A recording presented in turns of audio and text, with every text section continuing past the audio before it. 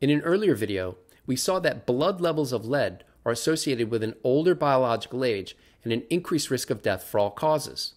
Now, a major focus of the channel is to optimize biomarkers of organ and systemic function, with the goal of staying as youthful as possible for as long as possible.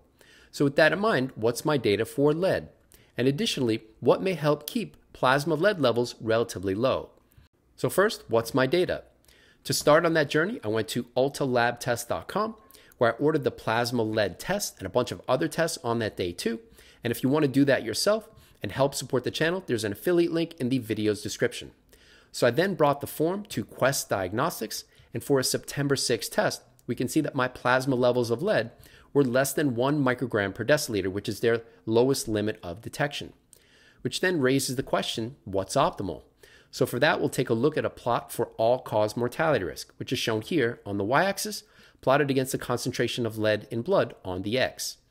Lowest risk of death for all causes was associated with plasma lead levels that were less than 0.8 micrograms per deciliter. So I seem to be in good shape for plasma levels of lead at less than 1 microgram per deciliter. Now note that the reference range, the upper limit of the reference range, is less than 3.5 micrograms per deciliter.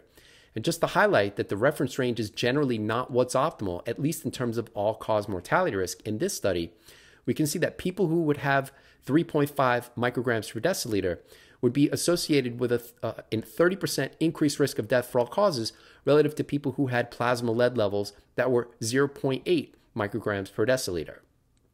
All right, so next up is what might contribute to relatively low levels of lead in blood or lead in plasma. Now, one factor might be home water filter usage or home water treatment, which is associated with reduced levels of lead in blood. And that's what we'll see here on the y-axis. And on the x, we've got no UHWTD and UHWTD, which stands for utilization of household water treatment devices. So then the obvious question is, what are these household water treatment devices? So they included Brita or other water pitcher filters, ceramic or charcoal filters, water treatment, including water softeners or aerators, and also reverse osmosis. So people who reported using these water treatment or water filters, what were their plasma lead levels? So then we've got 5 groups.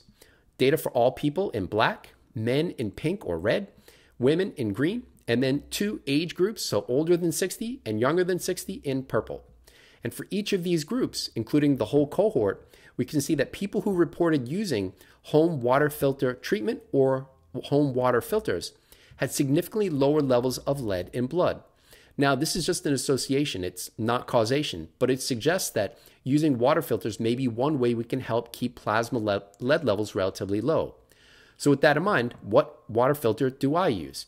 So I've been using Clearly Filtered's water pitcher, which is shown here, which on their website, they claim to remove up to 99.3% of lead. And I can't say if this is what is causing my relatively low levels of lead or not. This is just one factor in the approach. If you want to use this pitcher yourself, there's a discount link in the video's description. Now, the story for plasma lead levels are not yet complete. It could be, right? I'm using the water filter, and my lead levels are relatively low, but I recently added cocoa beans, whole cocoa beans, back into the approach to test correlations with MCV and lipoprotein A. And I added a relatively high amount, or at least close to the high end of my range since 2015 when I started tracking diet, so around 20 grams per day. Now, cocoa beans have lead. They're a notorious source of relatively high lead levels. And in one study that I found, they contain about 2 micrograms of lead per gram of cocoa bean, which based on my 20-gram intake per day now, which I'm going to continue at least through November and December too until the next test, that should increase my dietary intake of lead by about 40 micrograms per day. Will that have an impact on plasma levels of lead? I don't yet know, but that blood test is scheduled for the December test. All right, that's all for now. If you're interested in more about my attempts to biohack aging, check us out on Patreon. And before you go, we've got a whole bunch of discount and affiliate links that you can use to test yourself while helping to support the channel, including ultalabtest.com, where you can order almost any blood test, Clearly Filtered's water pitcher, epigenetic testing, oral microbiome composition, NAD testing with Ginfinity, at-home metabolomics, including more than 600 different metabolites, At-home blood testing with SciFox Health, which includes ApoB, but also the epigenetic test ConquerAging, green tea, diet tracking with Chronometer, or if you'd like to support the channel, you can do that with the website Buy Me a Coffee. We've also got merch, so if you're interested in wearing the ConquerAging or Diet Trying brand, as I've got on here, that link and all of the other links will be in the video's description. Thanks for watching. I hope that you enjoyed the video. Have a great day.